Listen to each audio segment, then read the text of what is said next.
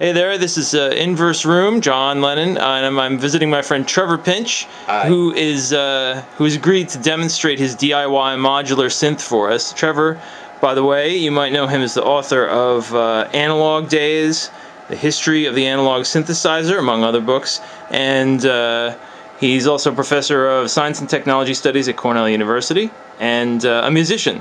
And I saw him perform with this thing the other night and thought it would be good to have a video that demonstrated it. Right. So I built this synth in 1973 in London, played it out for a couple of years, packed it up, it got destroyed in a move here to the States, and I've been rebuilding it over the last 9 months, and it's been an insane project. I get one thing working and something else will burn out, but a good bit of it's working. Just listen to this sound we've got at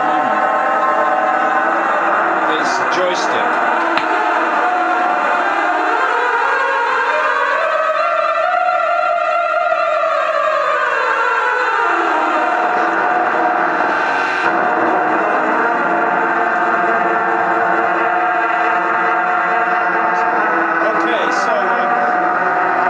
What I'll do is I'll show how the patching works. I'll build something up and show you what the modules are, John. great. It's got, and the oscilloscope may or may not work. I've already unplugged it. Okay, so this is the patch bay over here. English style plugs. We used to call these banana plugs, but they're smaller than the American ones. I think they called them in England Wonder plugs, circa 1973. It was originally built actually with for stereo sound, but I've only got one channel wide up at the moment. So this is the first oscillator here.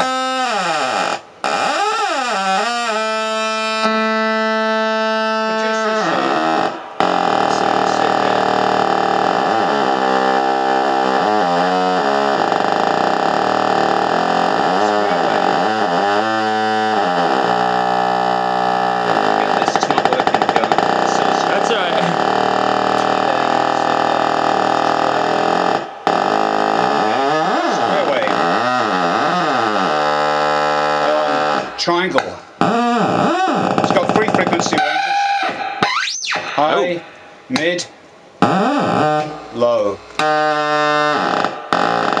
Triangle. Supposedly sine, but by the way, this is nothing like a sine. I like these in-between waveforms. And this is the coolest one for me. This is called mark space. This sort of changes the height. Basically, the pulse width changes. Turn it down and then tell me what it is. Right, it's mark space, so Pulse width? The pulse will grow, basically, to... I like that sound. Yeah. Okay, so that's got 3 frequencies. There's a second oscillator. It's got 4 frequency ranges on it. It's got triangle, square, triangle, sine, a ramp that doesn't work, and a pulse. But this is the thing that's my pride and joy of this beast. This is a 6-step sequencer. So you can use it as an oscillator. How do you program the steps? Through these knobs here. You can do. See this one? So let's put it as a source of voltage control through the first oscillator, and you'll get to hear what it does. Let's do it this one. So it's coming out here. Now we start the program.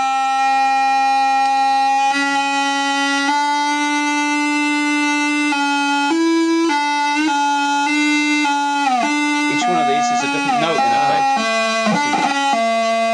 You can speed up.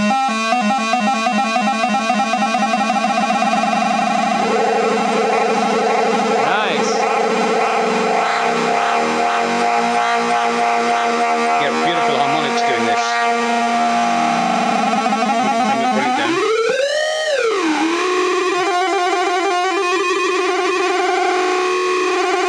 Okay, that's that. Let's put it through the filter. Put this through the filter. The filter is only half working. It's bandpass at the moment. It's a voltage control filter. Let's come out here. Let's see. There we are.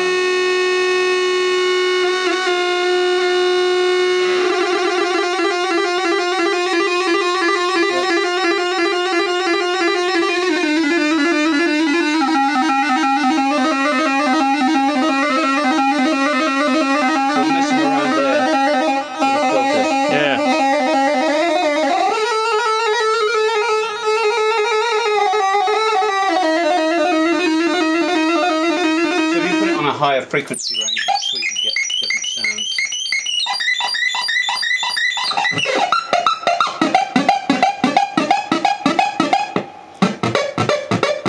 Trevor, how about the joystick? What parameters does it control? It controls X and Y, so you can have 2 voltages out, an X voltage this direction, a Y voltage up there. And you can patch whatever voltages through it that you want? Yeah, you patch it, the voltages out can be the inputs in, so you can control the voltage control filter, the oscillators with it. And this was the hardest thing to rebuild after it got beat up when it shipped over from Britain to the States. I actually have it, so you can detach it for, you know, for live performance, taking it on the road. You detach this little bit there, but getting it rebuilt and bouncing it was a pain in the neck. You can just, if you see in there, basically it's mounted on 2 potentiometers, and there's a third potentiometer that goes up there for doing this direction, and one of the 2 on this way gives it the Y component. Why don't you turn the sound down and you can, I'll show people the... Turn the sound down. Okay, yeah. The power supply was built for Britain, 240 volts. I tried getting it working with the power, you know, it's got these big power transistors here. And I've had so many shocks of 240 volts in my life. After once trying to get this thing to work, I said, forget it. I'm going to get, I went online and got that power source built that will now do input of 240 from Britain and the American. Here on the floor, you mean? 120, that box there. So the power supply is not, I'm using that rather than the, so these giant capacitors and transformer I'm no longer using, thank God. You got to leave them there because they look so cool. Yeah, they do look cool. And it's built on a circuit board called, a breadboard, let me just get you one from over here, called Electro Kit, which was a British design. So you build your breadboard, it's got a few ICs in it, by the way, uses 741 op amps as well, a bunch of ICs. Okay, so we're rolling again. Yeah, so I was living in this house in Muswell Hill, London, with a couple of guys, one who built speakers, a guy called Steve Maxfield, a guy called Roger Lindsay, who really knew about circuits, and he told me use Electro Kit, and that was a great idea, because you just, you know, can wire them all up like that, take it out, and frig around on the top here, which is a lot easier to do than if you're inside there. These ones are inside, and they're much harder to mess with. I have to take them all out, and they, but this is just great. You just unplug it, plug it back in. So before we wrap up, why don't you show us the schematics that you built it from? Yeah, it's got a great reverb, spring reverb unit. We were hearing that at the beginning. This is from Wireless World, August 1973. One of the main designers was a guy called Tim Orr, who I actually met, another guy, D.W. Thomas. They're really faded. My eyesight is going, and there you just see some of the schematics. It's got also on it noise sources. We haven't played those. It's got a exponential converter, which I never use because the keyboard, I don't want to use a conventional keyboard at all. That's not my aesthetic. I like to keep it raw and rough, basically. Sample and hold it's got, which I never got working properly. It's got a envelope shaper, which is not yet working, but which I will get working, which is a lot of fun, of course. Great. Well, it sounds terrific, and thanks a lot. Yeah, you're welcome.